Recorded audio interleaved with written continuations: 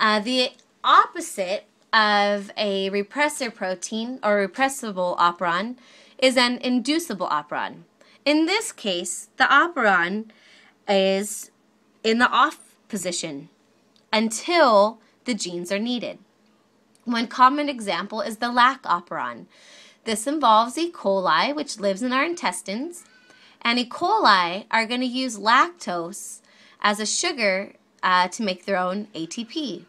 So lactose is a disaccharide. It's made of 2 sugars, and when E. coli have lactose present, let's say I have E. coli living in me, and then I go have some ice cream, all of a sudden that E. coli, we're like, heck yeah, we have lactose. Let's go ahead and make the enzymes so we can digest it. So what happens is when the host that the E. coli are living in consumes or eats some lactose, dairy sugar basically, the sugar you find in milk, what's going to happen is the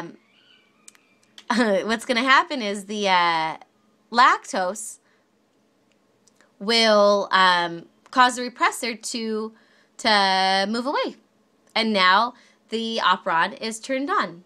So basically it causes the repressor to detach, and so now the operon is turned on.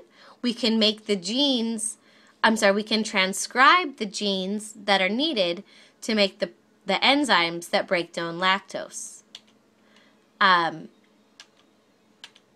Okay, so for example here, when we have lactose present, it will attach to the repressor, and now the repressor cannot bind, and therefore RNA polymerase can transcribe the genes that are needed. However, if there's no lactose, then the repressor can fit and the gene is turned off.